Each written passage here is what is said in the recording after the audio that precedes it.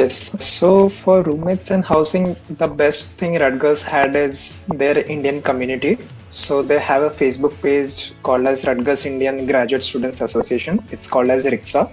So what we did was after we got an admit, we joined that page and we looked for places, approached seniors. So people post their vacancies and whenever they move out, it's more of a kind of a Facebook marketplace kind of, but only for Rutgers Indian students. So that was the main approach we adopted, and it's more convenient to just go and check out there.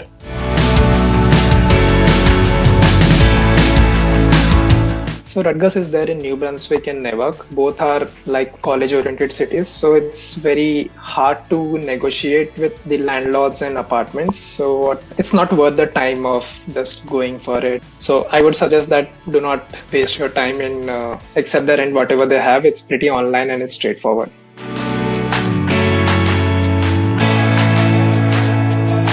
It depends on what kind of room you want. So when I joined, people were more oriented towards having shared rooms and all. But nowadays, what I noticed in last 2 years that people prefer to have private rooms. So it depends on that.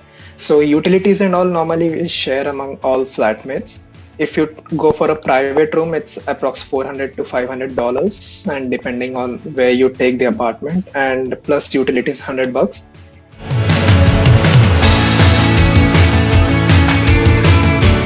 For the rent, when I moved in, I paid around 400 to 450 for shared, and then for private, I paid around 500. So it's not much difference.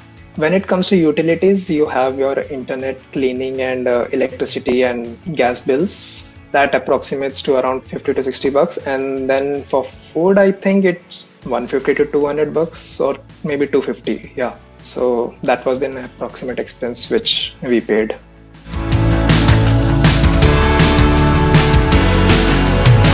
For when it comes to homesickness, not much, because there's a lot of work to catch up on. As soon as you go, you have your home to settle in, and then your orientations begin, your studies begin. So not much, but it's a good Indian community. We have a lot of Indian students, so I doubt that there's any homesickness there.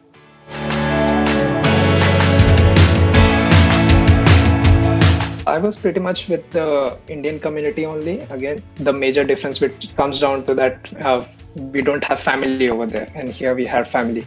So that's a huge difference we have, but then you never miss them. Like the university and your friends ensure that all are on the same boat, so you don't end up missing anyone there.